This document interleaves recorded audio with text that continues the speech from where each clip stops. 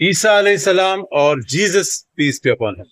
If you see, the name Isa is Latinized to Jesus. The Holy Quran refers to Jesus as Isa, and this name is used more than any other title because this was his Christian name.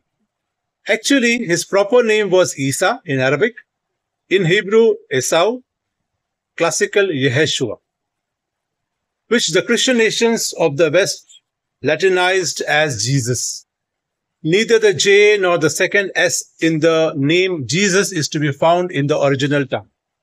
They are not found in the Semitic languages.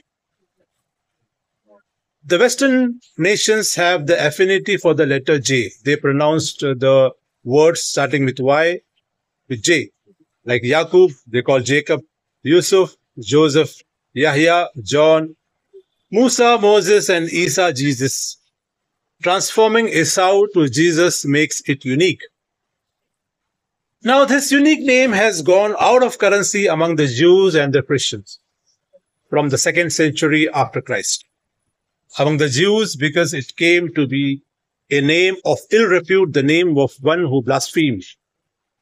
And among the Christians, because it came to be the proper name of their God.